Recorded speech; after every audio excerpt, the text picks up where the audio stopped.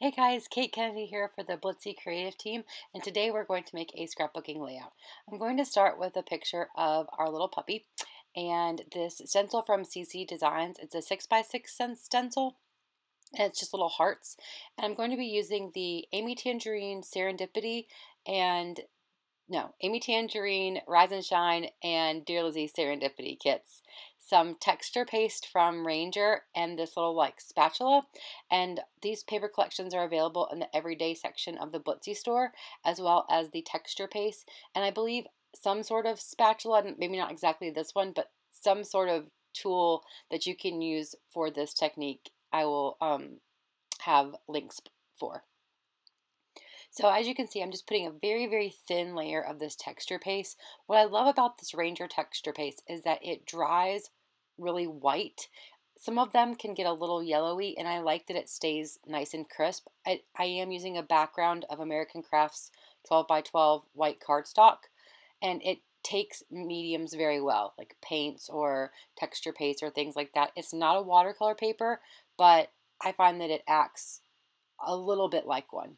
I'm going to take this set of dies from Lawn Fawn. These are these small stitched rectangles, and a piece of the yellow paper with the white hearts on it that's from the Mona Me 6x6.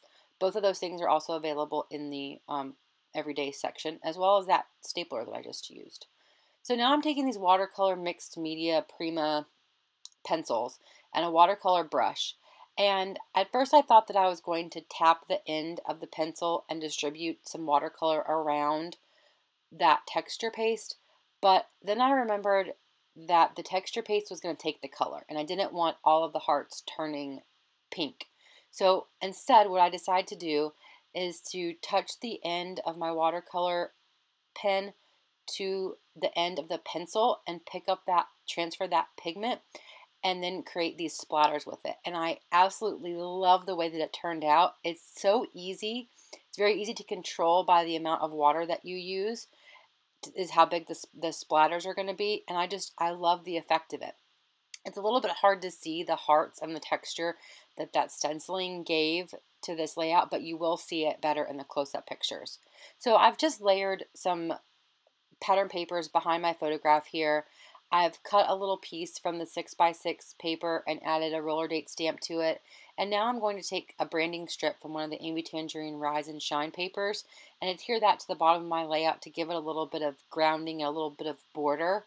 I'm going to take a couple of tags. I believe these are from the Dear Lizzie line, an older one, maybe Fifth and Frolic. Staple them together and just glue them behind.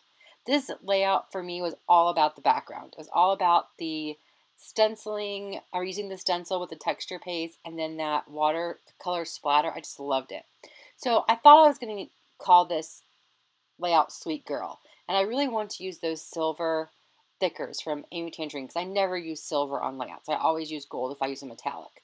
But I didn't like that you couldn't see the word sweet. It didn't stand out at all because it's way too much behind it. So I just switched the title to Ellie Girl. Our little puppy's name is Ellie. I've added a few of these puffy stickers from the Dear Lizzie Serendipity line. And I'm going to add a couple of more stickers and then some paper to the top of the layout to balance that strip at the bottom. And what I'm going to do is go through all of the papers in the two collections that I have and cut the branding strips off that I like. And one of them is a silver one, and I really wanted to bring some of that silver to the top of the layout because I have it in the title on the bottom, and I like that balance. So that is what I did. I used the silver one, and then I used a piece, I believe a yellow, just a thin strip on top of that. I think initially I used my glue gun to put this down, and the thin strip, or maybe I don't remember, but whatever adhesive I used, I ended up having to fix it here in a minute. I'm going to take a couple of these tiny word stickers from an Amy Tangerine collection. And any of this that's available in the shop, there will be links below that you can click on, or above if you're reading this on the blog, if you're watching this from the blog, there's links to these products. So I don't have to keep saying that over and over again because a lot of these products are available in the everyday part of the store. So I'm just finishing up with a couple of little embellishment details. And I think that's pretty much going to complete this. I like to use my tiny tacher or staples to adhere a lot of things.